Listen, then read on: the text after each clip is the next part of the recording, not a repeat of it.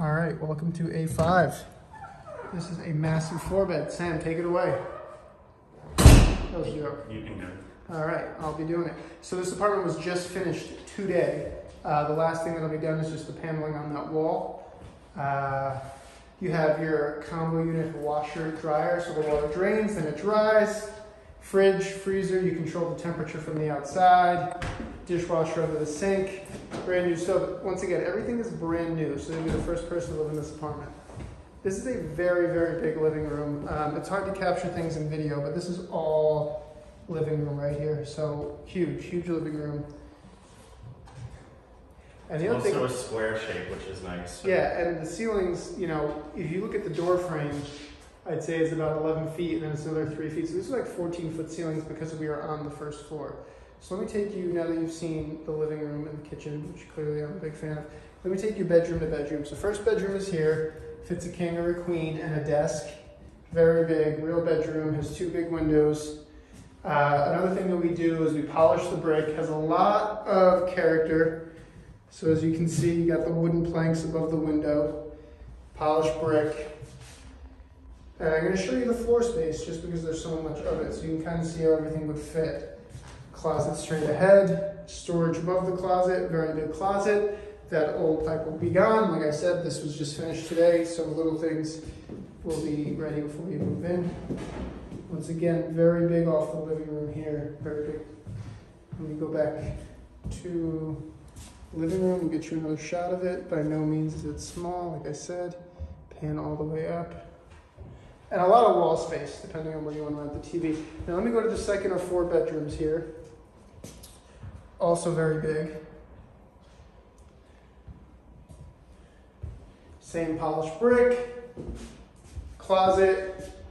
This bedroom, if I had to roughly guess, is about 12 feet by 12 feet almost. So it's very big. Queen and a desk and tons of floor space, no problem. And you get the really tall doors. So these aren't normal doors, as you can see. I can't even fit them all in the frame because they're so tall. And then you got space above that. Like I said, don't have to bring any lighting, hi-hat lighting throughout. Very, very big spaces. Take you slowly. There are 2 full bathrooms, brand new. Rainfall showers. You put your own shower curtain in. You have 2 medicine cabinets, very clutch, especially when there's 2 people sharing a bathroom. Brand new marbling and tiling throughout. So let me give you a look at the living room from this angle so you can kind of tell. It's big. It is a very big apartment. Sam is like 6'8", right, Sam? No. Yeah, he's about 6'1", right? 6'1"? 6 foot. All right. Well, if I lie and tell people I'm 6 feet, you have to be at least 6'1". That's the rules. All right. Second bathroom is identical. 2 medicine cabinets.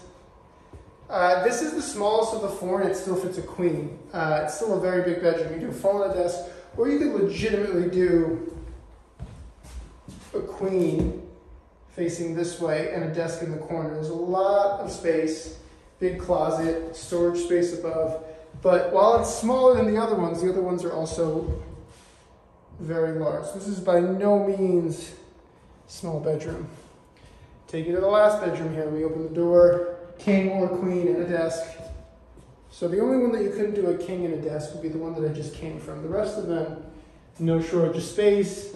You got the arch on the windows. You got the metal beam above. They did a really great job keeping the best parts in terms of the character and the renovation. So, you know, like little things like this. So it feels like you're in Minneapolis, St. Paul.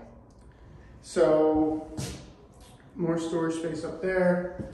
Overall, just a very, very big 4-bedroom. Very much a hangout apartment, if I may say so myself, because the living room is so large, as are the bedrooms.